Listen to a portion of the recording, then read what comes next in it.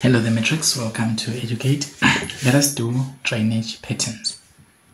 So what is a drainage pattern? The drainage pattern is just the arrangement of streams in a drainage basin. And remember, basically a drainage basin is the area where a river flows or a river system flows.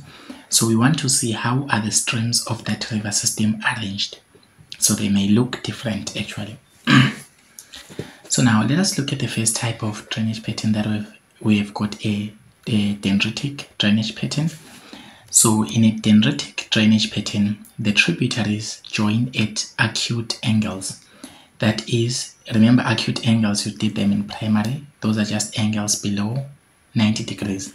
So when the two tributaries meet, for example, this is a tributary and then this is another tributary, the space between them, which is the angle between them, it is actually less than 90 degrees. So when two streams or when two tributaries meet, they meet at an angle that is acute, an angle that is less than 90 degrees. So this is how the dendritic drainage pattern would look like.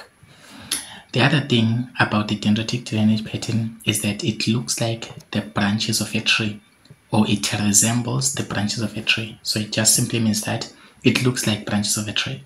So you can even see that on this practical diagram, we have got this dendritic pattern of streams in a river system, and it definitely looks like these are branches of a tree, because you know that the branches of a tree, they join together in this pattern. So you can see that this is the same thing as dendritic pattern. Now, what is the reason for having this kind of dendritic pattern? When do we actually have a dendritic pattern?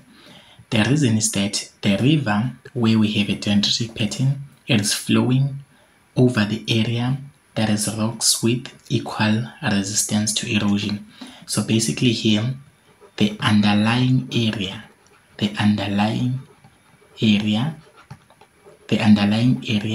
has got rocks that have got equal resistance to erosion. When you talk about the underlying area, we're basically talking about the area where the river is flowing. So in this case, the area where the river is flowing has got rocks, and those rocks have got equal resistance to erosion. Taking a look at this practical image, you can see that here we have got a river system. We've got these are two tributaries, and they are meeting here at this confluence to make a river. And this is a river system, as all in all, it's a river system. So now in this river system, you can see that it is flowing on top of an area that has got rocks, and those rocks have got equal resistance to erosion. It means that the way the rocks are resistant to erosion, that is how hard is it to wash away the rock. It is equal on all the types of rock. All the rock have got equal resistance to erosion. All of the rocks here over the underlying area where this river flows have got equal resistance to erosion. So they can say the underlying area, they are referring to the area where this river is flowing. So this is the dendritic pattern. So we also have got a trellis pattern. So in a trellis pattern, you have got tributaries joining at the mainstream at right angles. So this is just the description of the pattern. This was just the description of the pattern. You are describing how the pattern looks like to your eye. Okay. So for a trellis pattern, we have got tributaries that are joining the mainstream at right angles. If we look at this is the mainstream, this which I'm highlighting with a purple, okay, maroon. This is the mainstream. Suppose the mainstream is going in that direction. So this is my mainstream. So now for a trellis pattern, the tributaries or the smaller streams, which are our tributaries, they actually join the mainstream at 90 degrees angles or at right angles. You can see that here we're having streams flowing towards the mainstream. They're flowing towards the mainstream, and they're definitely joining the mainstream at angles of 90 degrees. Angles of 90 degrees. So our streams here, they are flowing towards the stream and they are joining at angles of 90 degrees. The other thing that we have in the trellis pattern, the other feature of the description, is that the main streams are parallel to one another. So the main streams are parallel to one another. If we are going to have another main stream here, is going to move in this direction. This is another mainstream here. We can also have another mainstream here as well. So the mainstreams are parallel to one another. Remember, when two things are parallel, they're actually going the same direction, or they're actually in the same orientation, but they're never meeting. So these are the mainstreams, and they're parallel to one another. I'm sure you do something like that in maths or maths lit or something like that. Yeah, so this is just a description of the trellis pattern. Now you have to account for the reason. You have to give the reason why the trellis pattern looks the way it looks like. So looking at a practical image of the trellis pattern, the area has got rocks of alternating resistance. That is the first reason. We give a mark for each reason. Don't mix them. Do not put and. Don't put and. Don't do that. Write the points independently of one another.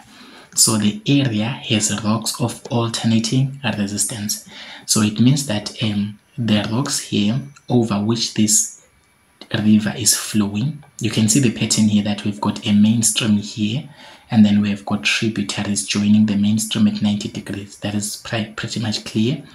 And then now you will find out that the rock layer here, the underlying rocks here, they've got alternating resistance. It means that some of them are less resistant rocks, some of them are more resistant rocks. Remember, when the rock is more resistant, it means it is not easily eroded away by the water, or it's not easily weathered away.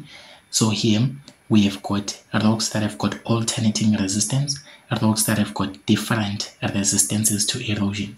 So the area has got rocks with alternating resistance. And the other reason for the formation of a trellis pattern is if the area has got folded sedimentary rock. Remember, you did faulting and folding in grade 10, whereby the landforms looked like something like this. Okay, think it was something like this. These are layers of sedimentary rock that have been folded. Or remember that the sedimentary rock is easy, so it has been folded, literally folded. So now, if it happens that we're gonna have rainfall in this area, the drainage pattern that's gonna form when it starts flowing away here is going to be known as a trellis pattern. So there are two reasons, or there are two explanations for the development of a trellis pattern. Is either we talk about alternating resistance, or we talk about folded sedimentary rocks. These are all the reasons for the development of this type of drainage pattern.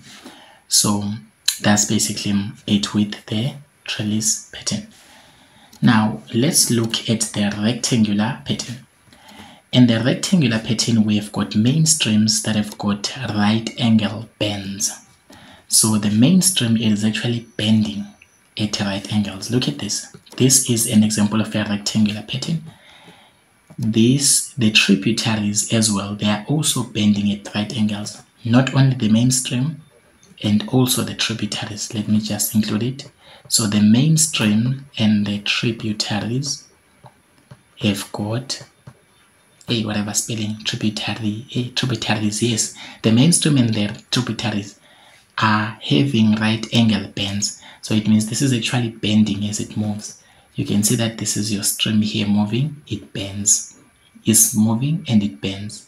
Okay, these are the tributaries, they're also bending as well. The stream is moving and it has got bends. Even the tributaries as well, as they move, they keep bending.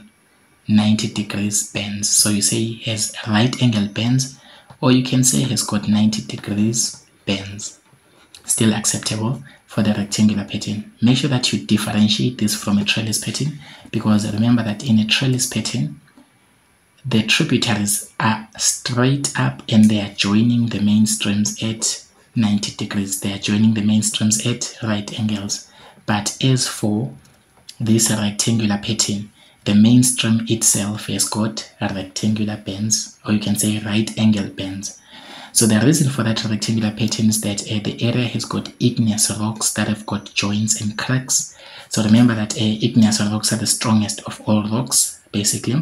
So if we have got the underlying area or the underlying rock structure, if they say explain the underlying rock structure for the rectangular pattern, you have to say that the area has got igneous rocks, and those igneous rocks have got joints and cracks. So there are cracks in the rocks. So I couldn't find a realistic image for the rectangular pattern on a real river. So this is just a schematic sketch that you might find in your exam. Look at this. This is a parallel pattern. So the parallel pattern has got swift and straight streams. So the streams are swift and they are straight. You can see that these are your streams. You can see that they are straight. They're actually very straight. They are not actually bending like the ones of the of the dendritic. Remember, for the dendritic, the streams are bending like this, making it look like a tree. But for the parallel pattern, the streams are quite straight. You can see that the streams are quite straight and they are swift. And then the other thing, for the parallel pattern, we have got fewer tributaries. So this is one point. I was supposed to put a full stop there. So here, for a parallel pattern, we have got swift and straight streams, and we also have got fewer tributaries. So the tributaries are fewer. We can even check this out and compare to a dendritic pattern. If we look at the dendritic pattern, the one that we did here, it has got many tributaries. This is a tributary, this is a tributary, this is a tributary, many of them.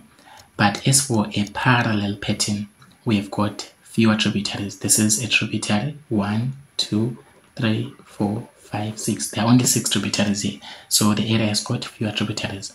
So now the parallel pattern occurs if the underlying area is a steep slope. So basically, remember, a steep slope is a mountainous area in a sense, something like this. So this mountainous area, if it happens that it rains on top of this mountainous area, due to this steep slope,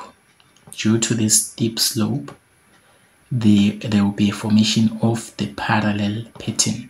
There will be a formation of the parallel drainage pattern. So you need to also know how to account for the underlying rock layer or rock structure. We have got a radial drainage pattern.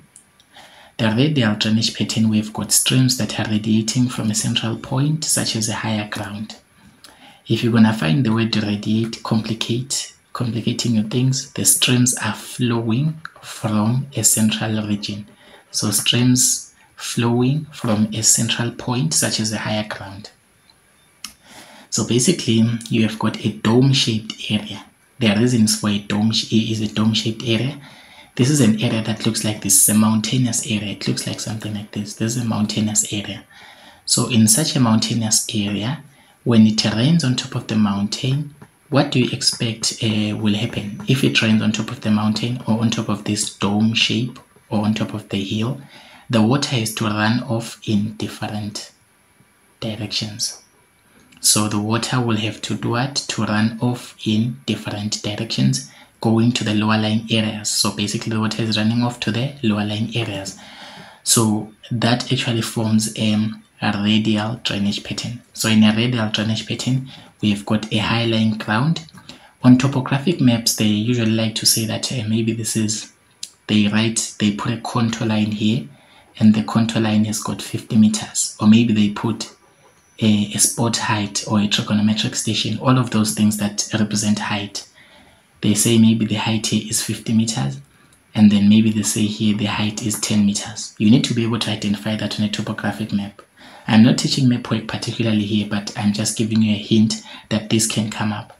So here, the streams will move from an area that is high, such as 50 meters, to an area that is low, such as 10 meters. So you can see that your streams here, all of them are going away.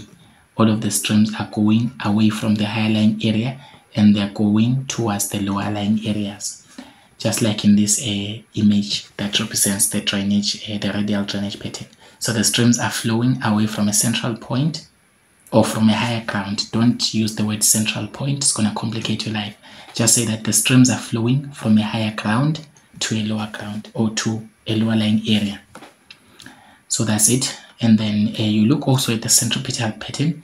The centripetal pattern, it is the opposite of the radial drainage pattern. So when you've got a centripetal pattern, it is doing the opposite effect as the radial drainage pattern did.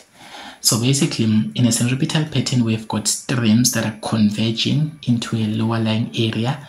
So we can just say that as streams are moving from different high lying areas, they are moving towards a lower lying area.